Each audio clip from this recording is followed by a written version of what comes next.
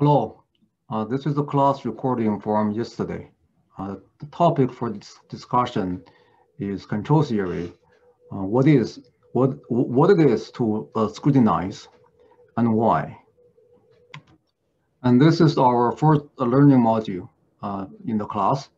And the purpose for this is to give a critique of the so-called control theory and question this basic premise, its conceptualization, and so on. Right? And we have a writing assignment that was due last week. We collected, and in class we discuss various points. Right? So this is a recording of the class discussion, and for protection of student privacy, I took the student speech out and mainly gave my response and discussion. And there are 6 pieces here. First one starts with the distinction between disturbance and noise. The second one is the problem of theory practice divergence and my struggle to understand it. And the third one, we went back to the origin of cybernetics, the failures in the past to understand and to conceptualize, and the need for us to do some reflection, re-examination, and maybe leading to a renewal. The fourth piece is all in the same video, but in 6 parts. Part number 4 is a student question. Is this questioning the endless process, or is there a stop to it? And my response.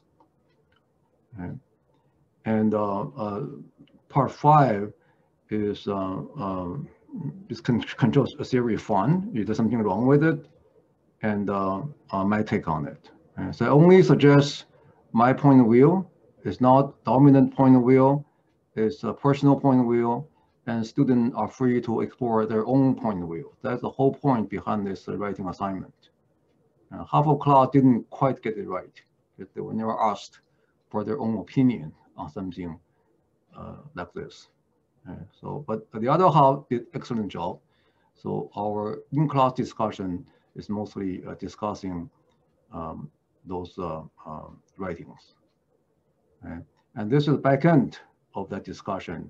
The first part of the discussion happened last week before I learned how to do recording like this. So this is only a part of that. And at the end, I told a story about my professor, Charles Rohrs. And that round up today's recording. Thank you. Hopefully you enjoy this, and put comments down below, and we'll be happy to get back to you. Thank you.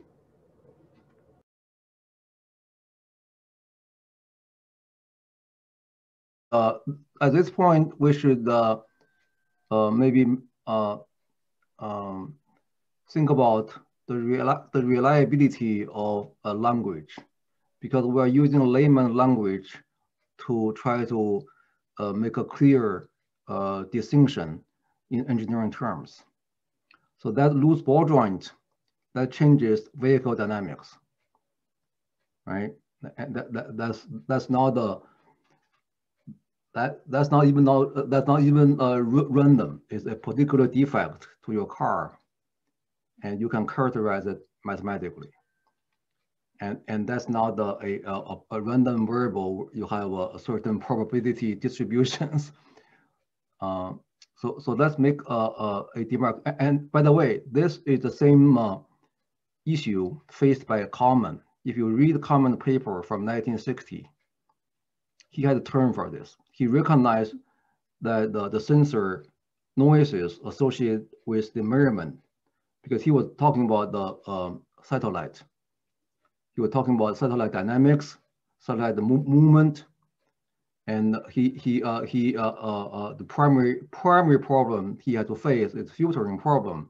How do you obtain the noisy measurement of the orbit data. The satellite is moving, right? You have this radar to measure the movement, position, velocity, and so on. How do you obtain those signals, get rid of noise, and accurately estimate those critical orbital data, orbital variables? So Kalman recognized the distinction, but Kalman didn't have the engineering terminology to describe it, because he used noise in two different ways. He called the sensor uncertainty, sensor measurement, and uncertainty associated with the measurement. He called that noise. But he gave the uncertainty in the satellite movement dynamics. He gave that a name. He called it process noise. Process noise.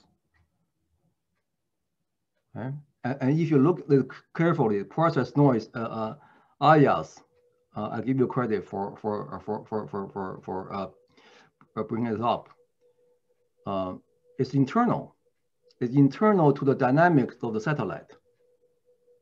It's inherent that you have uncertainties in there. Your rocket,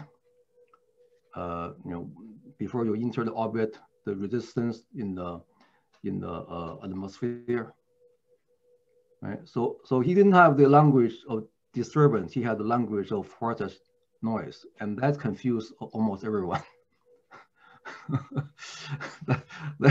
So the noise question was never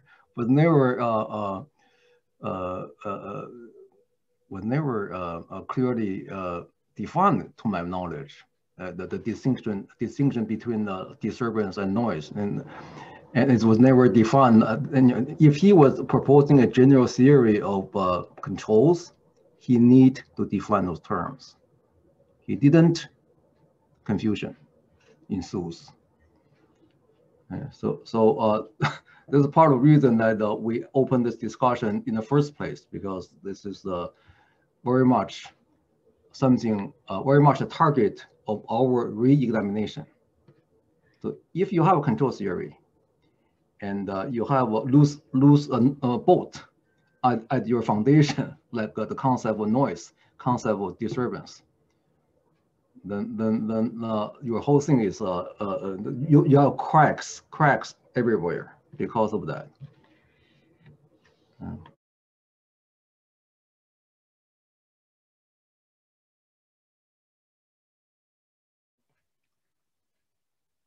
So that's bring us back to the fundamental issue. The fundamental issue is why do we have such a disconnect between theory and practice? If we have done it right, if the professor have done it right, the book, the people who wrote textbook have done it right, and the student have done it right, we shouldn't have such thing as this divergence between theory and practice. So that was a question. That was a question that lead me to believe my knowledge, my training in engineering, even though I have a PhD in control engineering from one of the major schools in the field, my training wasn't enough to answer that question. So it took me like about 10 years to search for, answers. And the book behind me,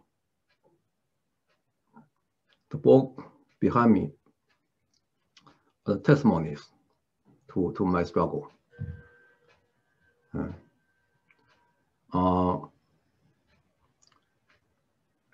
And the problem is so fundamental. It came down to theory of knowledge, or there's a term in philosophy. How do we know? how do we judge? Earlier today, in my undergraduate class, I have a student read his paper, and his paper is about the Shannon information theory, and his take on Shannon's contribution.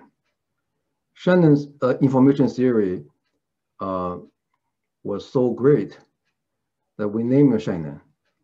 But Shannon was not the author of everything in that theory. Shannon combined a lot of people's work together into a tree of knowledge. And in the process, he has to do a lot of pruning. He has to get rid of a lot of stuff in order to keep what's important and keep it cohesive, keep it intact. Right? And that ability to recognize what is in, what should be out, and that's something that we are unable to do in our area of research, our area of concentration controls. Right? And that has something to do with how we were taught, how we learn, how we were taught. Right? And giving a lot of thought to this problem, or to even recognize the problem in the first place, is Kyle Lynch. So I turn this to Kyle, and so you are the guest of honor today. But you can probably see why when cybernetics was coined, it was part of a social science. It was part of governing, the political science. And the same word, maybe a few decades, 100 years later, was adopted for our field. It's governing this. They all took it from the Greek word, governor.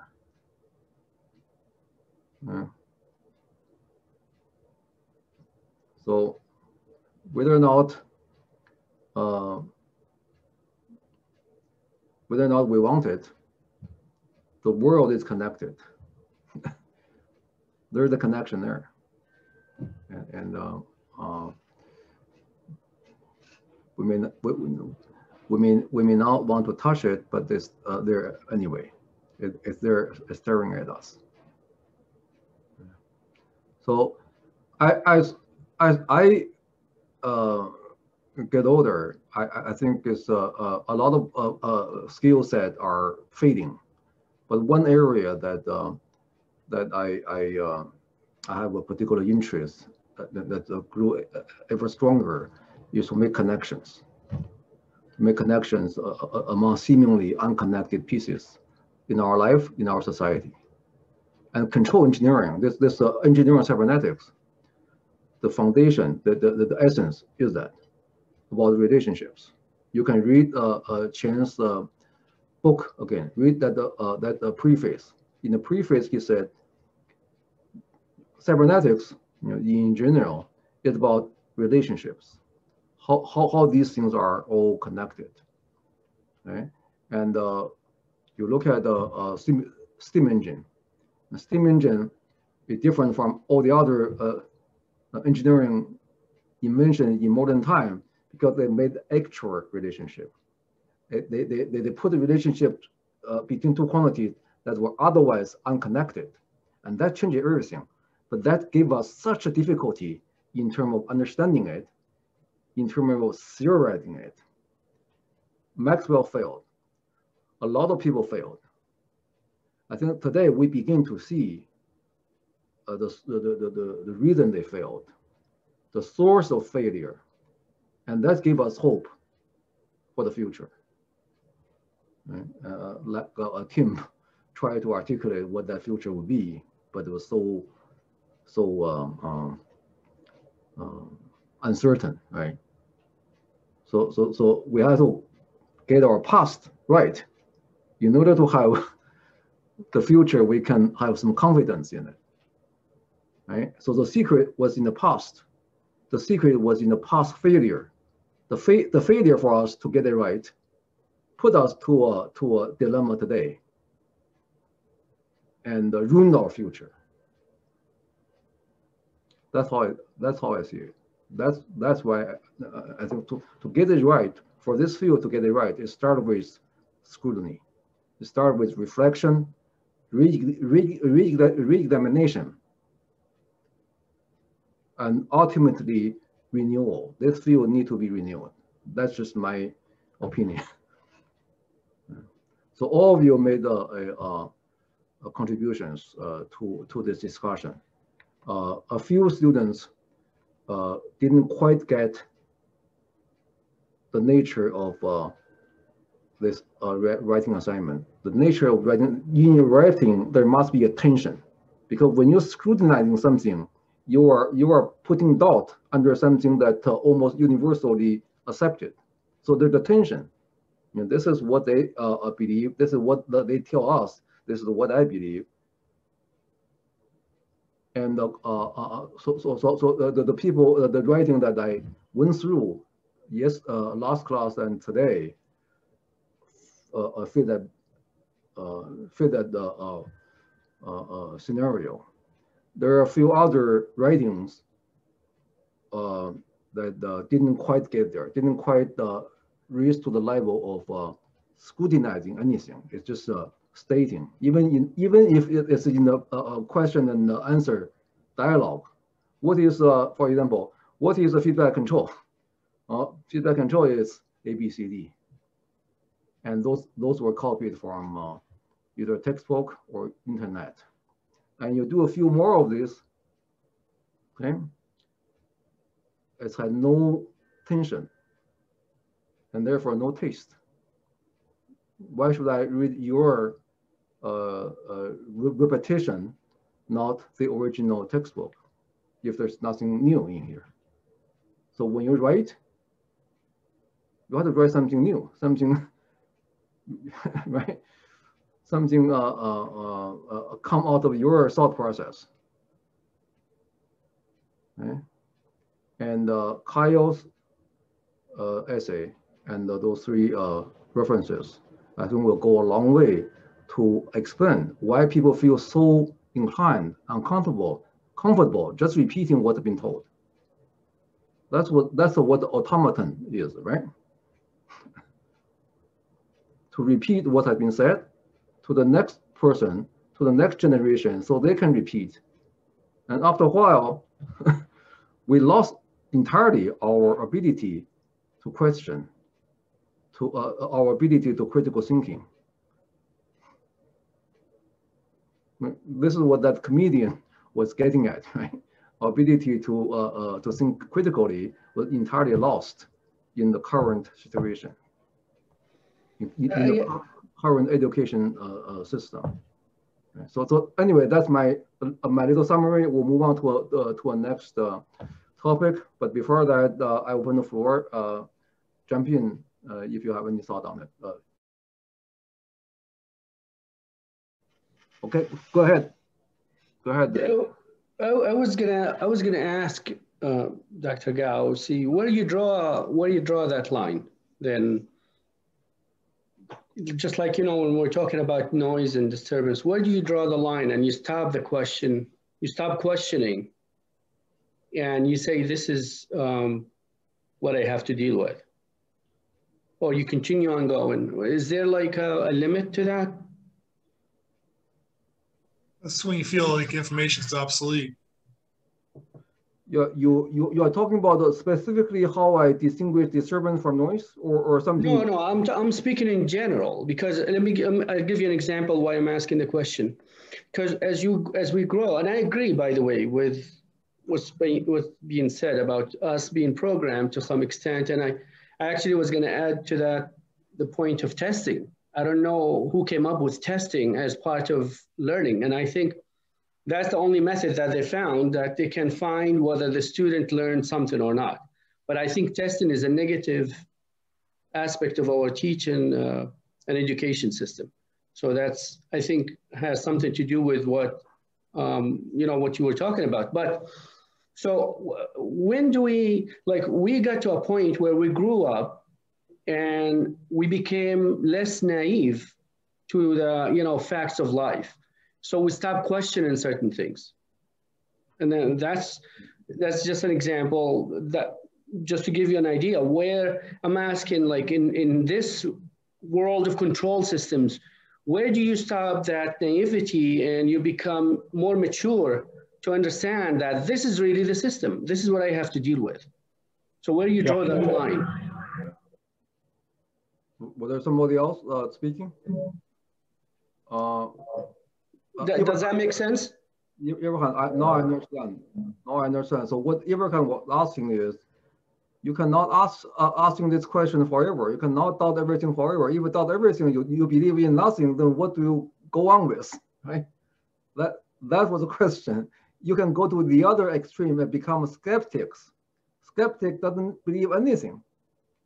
And this debate that you bring up happened 2,000 years ago in Greece.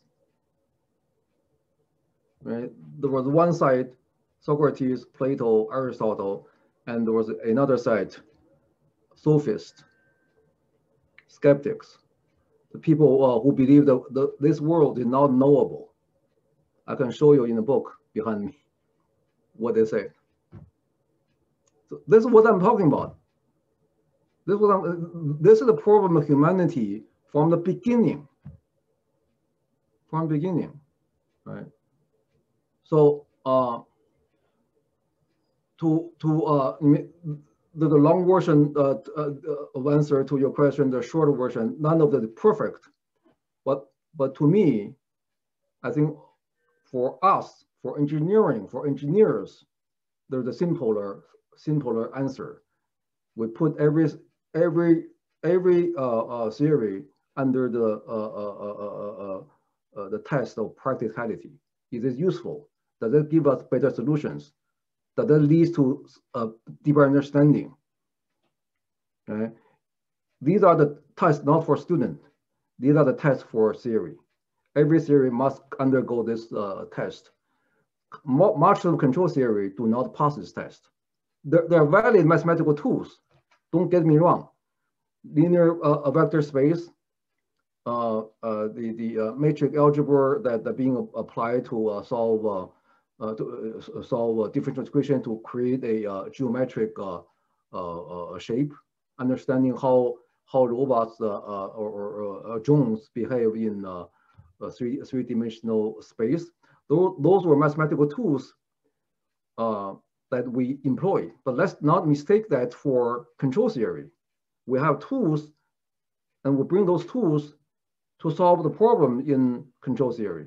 But those tools do not overwhelm us. Those tools do not become control theory, or do not become a synonym of control theory. The control theory has a unique set of problem, unique set of constraints, unique set of objectives. And these were lost early on in the development of modern control theory. They treat it as applied science. It's black and white in the books. They treat it as applied science. They treat applied mathematics. Okay? And when you treat it as applied mathematics, you are in the mentality, let's do mathematics first, and then apply. And let's see where this can be applied. So they come to the field of control, they say, calculus of variations can be applied to controls, because you guys are all doing trial and error, single plan. We make it systematic. We make it scientific. We make it mathematical. So that's their setting. They wrote a check. You do this, your field will be 10 times better. Yeah, your practice will be 10 times better. So they made that promise in 1957 to 1960. And it drove all the engineers out of the field of automatic control. All the journals were no longer accepting engineering papers. That journal, take a look at the IEEE transaction on automatic control. Give me one paper that you can understand. Give me one, show me one. Okay, so they drove engineer out of the field, incoming the mathematicians or the PhD student who are from mathematics, or like I was a PhD student in the EE department. But in order for me to do my research in controls, I had to go to the math department, take several courses, including their PhD level mathematics, real analysis, and so on. And so this field changed completely in the 50s, early 60s. And that's what I'm talking about. We're not saying we question everything. Just questioning that part was not allowed. You're committing suicide if you do that, like Rohrs, like Daniel found. He just blasted it. And 2 years later, he's gone. There's no place for him in academia. That's what I'm talking about. We're nowhere near to the extreme, say we question everything. We're lucky if we're allowed to question the fundamental belief in control system. And you go to IEEE, you listen to Carl Ostrom, the guy Rohrs question. You listen to his 2012 American Control Conference plenary talk. It was archived on the IEEE server. And it's the conference was held at Montreal. It's very rare, this outside the country, but that year it was in Montreal. And in that plenary talk, he said the following. He said, "I'm very disappointed." This is something he wouldn't say in his papers, but in the talk he's more honest, more frank. He said, "I'm disappointed in the W control." He was the guy. He dominated the field for over 40 years, right? From 70s to 2012. Now it's the five decades. I'm disappointed. Why? Why was he disappointed? He said, I'm disappointed in the W control because it doesn't scale. You know what that word means? It doesn't scale. It doesn't scale for anything that to be a general purpose solution for industrial application. It must be scalable. You must, from one application to another application similar in nature, you must just take the same controller, scale it. Not to have a PhD student redo the design every single time. And that's what Ostrom was talking about. Although it was coded, a layperson wouldn't be able to understand what he was talking about. I do. I know exactly what he talks about. He talks about the failure of adaptive control theory as a general purpose solution for industrial control. Guess what? Rohrs questioned that for 30 years earlier. 30 years earlier. Yeah. So maybe after I think this is maybe a point because we talk about Rohrs so much. I want to show you what Rohrs said in his book, the preface of his book. I'm going to show you that. I want to show you 1985, Rohrs wrote a paper, and what Ostrom said at the end of paper. I think this is important. It goes back to Abraham's question. Where does it begin? And is there an end to this? Are we going to question it forever?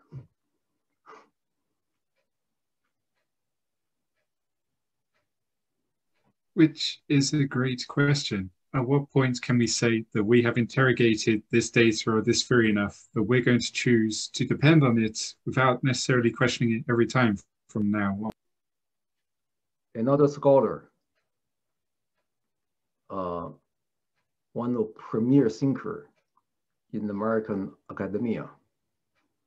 He became famous because of one paper he published in 1931 or something. Okay? And he answered that very question. He answered that exact same question. It's on everybody's mind, but unfortunately, not every field has a giant thinker who can shed light to his fellow human beings. But it just happened in the field of economics. You know, you heard about Adam Smith, you heard about the Keynesian approach. You heard all this famous names. In economics, as opposed to control, economic theory, for it to have legs on it, it must be used by somebody. Otherwise, right, you just talk abstract language and nobody cares. You will be in, you'll be out of it. Right? So in academics, you heard about Adam Smith, the wealth of nation, right? People put that to place and make the modern economic systems. And then we question it. We have globalization, we have all this new theory, neoliberal and so on. But these are theories that were put in practice and has real consequences.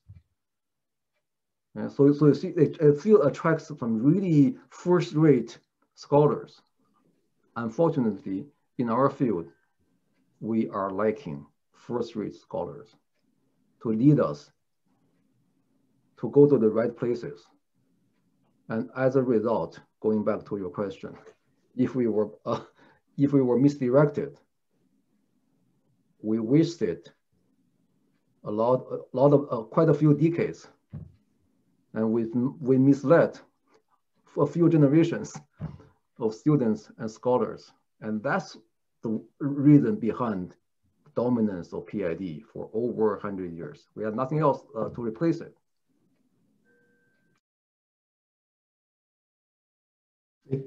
You know, I was gonna promote, going back to standardization. I was gonna say that actually the answer to that is standardization. But before I go there, I was gonna say there are three missing, in my opinion. I think there are things that led to or kept this field a little boxed. One is urgency, two, scalability, which you mentioned it.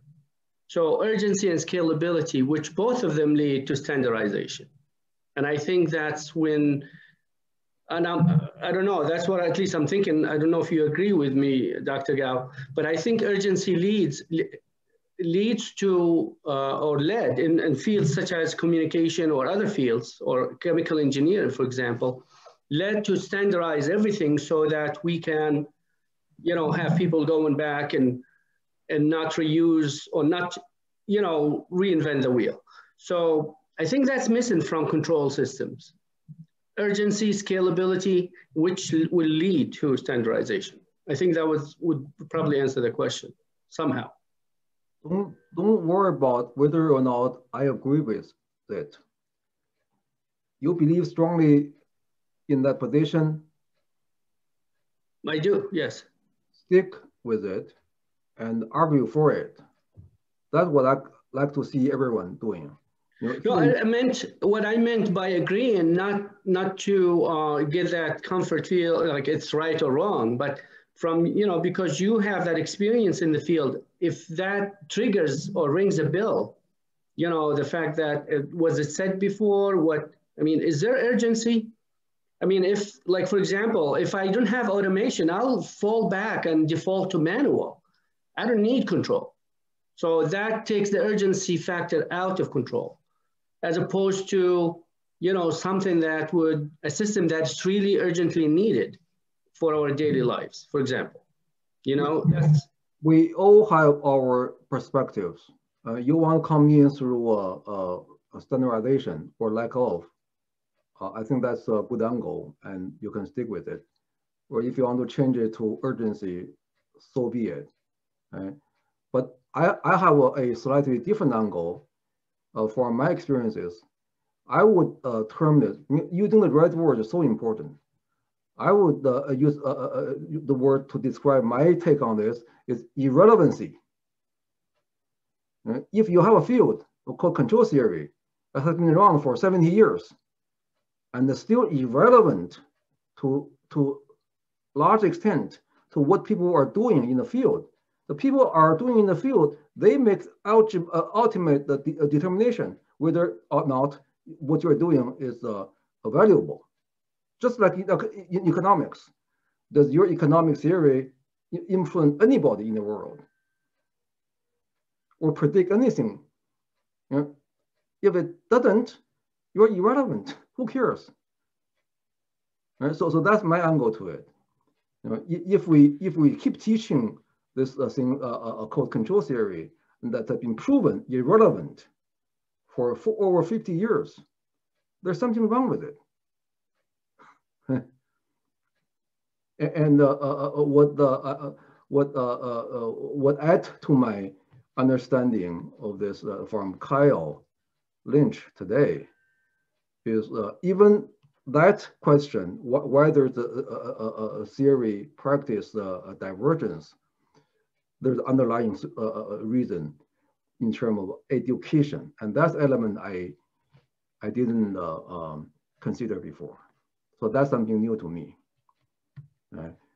But I like it that you stick your neck out and stick a position. This is what I believe the problem, right? And these are my supporting evidence. I think if we all do that to some extent, whether or not we are making a difference in the future in the field that is irrelevant, this is your growing process. You expand yourself. You experience something you otherwise haven't experienced before. That is, question the authority, but question it in the right way. You have to come in with a legitimate, authentic question. And that's some of the writings fail to establish. You know, what you question has to be legitimate question. There has to be some legs underneath it. Otherwise, you don't question for the sake of question. The curiosity, the ambiguity, the discomfort has to come out of your own. And in this regard, I was greatly influenced by American philosophers, Charles Peirce, William James, and John Dewey. And they are known as the father of American pragmatism in philosophy. And they stake out a position which other philosophers, continental philosophers, philosophers from the British, from England, are really not taking them seriously. But I resonate with their position. Their position says there's a cash value to any theory. What is the cash value? The cash value is what can this theory do for us? Does it make a difference whether a theory exists or not? If it doesn't make a difference, out. Okay, but there are plenty of people in the world who make a smart argument, speculations, imaginations, and they make nice theory. They write nice books. Right? So American, you know, being a new world, being you know, facing a survival question every day, Americans have this pragmatic attitude to life, and that reflects in American philosophy, and that's called pragmatism, and that's what I can relate to. So that's also helped me quite a bit. In fact, about 15 years ago, I have this question, and I said, what's going on with my field? I don't understand. You have this theory and you have this practice, but diverging, and I don't understand it. So I called a philosophy, CSU had a philosophy department. At that time, I called the chair. I called chair, I said, I need some help. I need some help. And who in your department can help me with this question?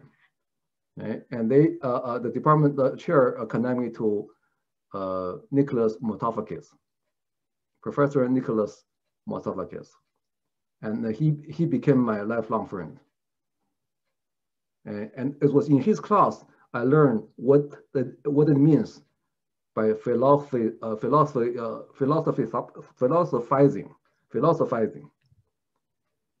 And in his class, when he teaches Socrates, he was Socrates. You know, he would engage students in this conversation. What is justice? What is courage? What is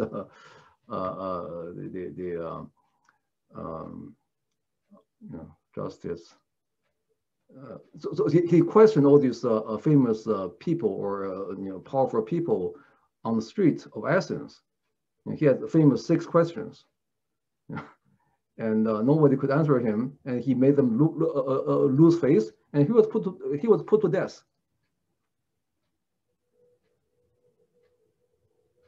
Okay, but his ideas lives on through his students, through Plato, through Aristotle. Okay? So I spent like 10, 15 years to get behind all that. Because to me, it's a different field of study. I have no experience, no training at. But it was in his classroom I learned the most. Because that's how you question, how you scrutinize. You don't question for the sake of question. But what made Socrates famous was he said, I don't know any more than anybody else. But what I can do is help you to determine whether or not you really know.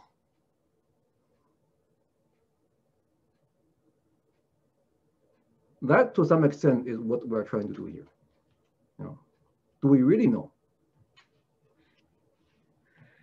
If we really know,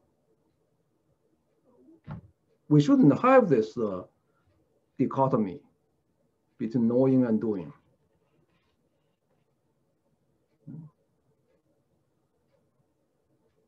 So I hope through this process we will cover what we put under name as humanity. We engineers are just like anybody else. We're human beings. We have curiosities, and we also have a critical mind. We do not get brainwashed. We do not like to be brainwashed or indoctrinated, as Kyle's paper said. We accept everything only after our internal scrutiny, and that's the lesson here. So you can take your position on any subject, but keep this in mind. This is what we're trying to do. We're trying to kind of prune our knowledge, get rid of that things that are unreliable, superficial, or downright untrue, and keep those that are legitimate, solid, and reliable. And that's the process. I think now you are in the graduate school. That's a process called subtraction. You've been doing the addition all your life, right? But start doing subtraction is a sign of maturity. We have a few Indian students here, but none of them turn on camera. But you can tell me who that is. An Indian philosopher. You know, I read somewhere. This was like 20 years ago, 15 years ago, you know, when I started. An Indian mystic or Indian philosopher said that you do not philosophize until you pass the age of 55. That's when you start to do some serious subtraction.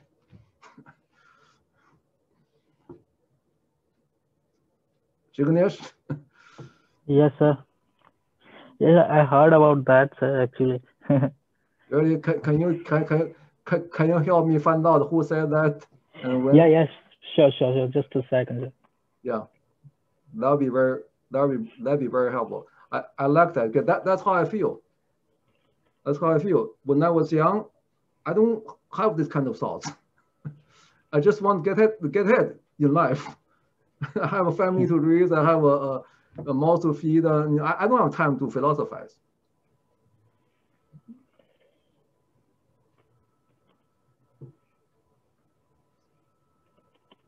So be very careful with the young gurus.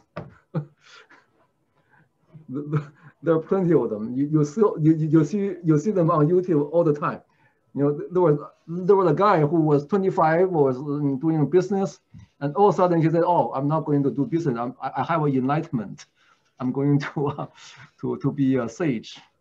And sure enough, you know, he attracted several million people, and he had a website selling merchandise. He was doing much better than he was than his old business. So be very careful with that. I've seen so many.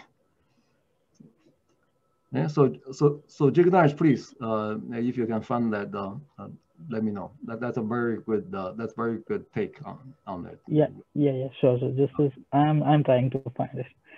Yeah. So I think only after you accumulate all this experience, I think that's why you see Eric and Kyle, and to some extent Michael also bring some thoughtfulness to this class, and also Daniel, with the experiences that they gained in the engineering field. And now they look back, they reflect on that. Right? And you know, they start talking about 21st century mammals. Threw me off. Okay, so you know what? It's so late. I didn't give you a break, and I was going to give you a break until Abraham jumps in. So blame him, blame him. And it's 5:40, and so I think that's enough for today, right? I'll let you go and enjoy your weekend, and think about all this, right?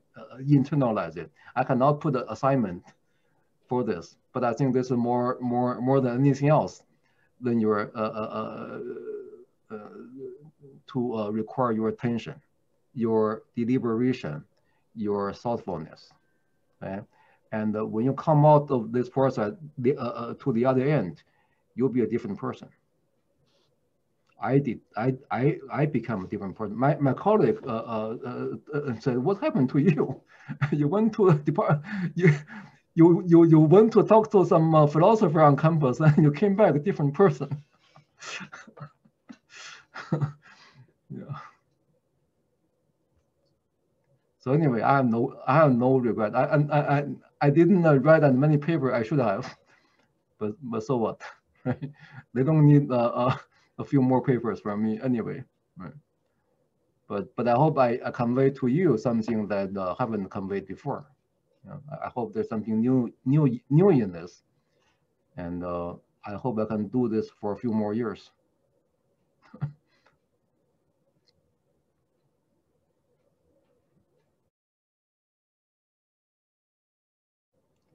Okay. Sounds like nobody wants to leave. After all, I think I did everybody a favor, right? Yeah, you did. I was going to move on to Rohrs and show you all this, you know, all this material about him. That you know, it's astonishing what he. Since you have, let me tell you one story about Rohrs. He was so smart. He was a genius. And when he was undergraduate student at Notre Dame, he was undergraduate student, then he moved on to MIT, get master's and PhD, and come back to teach at the same school for a few years, and he left. So when I was there, we still hear stories about him. This is middle of 1980s, right? And he graduated in 78 or something like that. So the stories were still circling around. And one story was that he was an engineering student, and he had some roommates studying biology or something. And they made a bet. They made a bet, because everyone was talking about the organic biology was so difficult, right? It was a game stopper for a lot of people who want to get into medicine. So he made a bet with his roommates or buddies. He said, "I'm going to go to your final exams. I'm going to get an A." without taking the course. And he did. That was the legend. He did. He was one of the smartest person I ever know.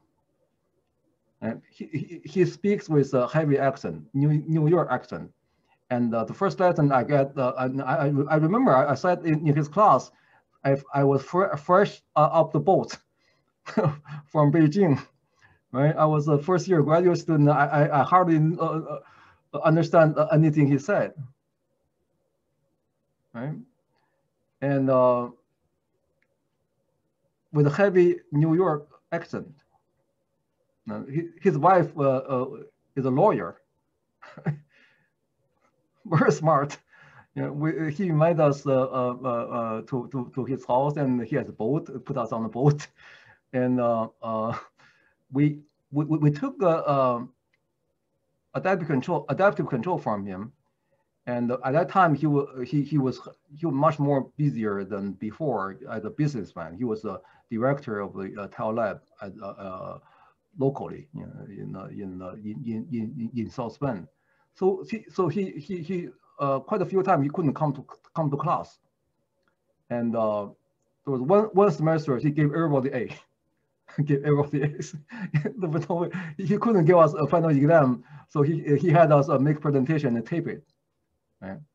But in that same semester, there was one class he couldn't make it, and the next class he came, he feels so guilty about this, and he gave everybody beer. He gave a beer to everyone. We were drinking beer while he was lecturing. That's Charles Rohrs, a character. But he was also very serious. You know, he caught people cheating in his class, undergraduate class, and he failed a bunch of them. This is before I came, before I met him, and this may be the last year or in his full time as an assistant professor. He failed a bunch, and you know, at that time, Notre Dame, this is 35 years ago, the income, average income of the students' households is $90,000. $90,000, 85. Right? These are rich kids. And still, today, it's very selective. But he failed them. And the parents come complaining and everything, he failed them. You know, he didn't hesitate at all. I don't know if that have any thing to do with his leaving, but he didn't make any friends at the school. He didn't make any friends in his field. He made a lot of enemies. He didn't care. So last time I checked, he's on LinkedIn. You can check. You can check out. He's on LinkedIn. He's a consultant. He's consultant. He's back to Boston. He's I think his wife is pretty still practicing law there, and he went back to MIT a long time ago. Not as a professor, but as maybe a research professor or in some capacity. And now I think he's just consulting on the side. By this time he's probably 70s, right? So that's Charles Rohrs. I still hear his name in conferences, in IEEE conferences. People were still talking about his counterexamples even today. You know, he spent very short few years in the field, and he made everybody scrambling, and they were not happy. They were not happy. Anyway, let me stop here.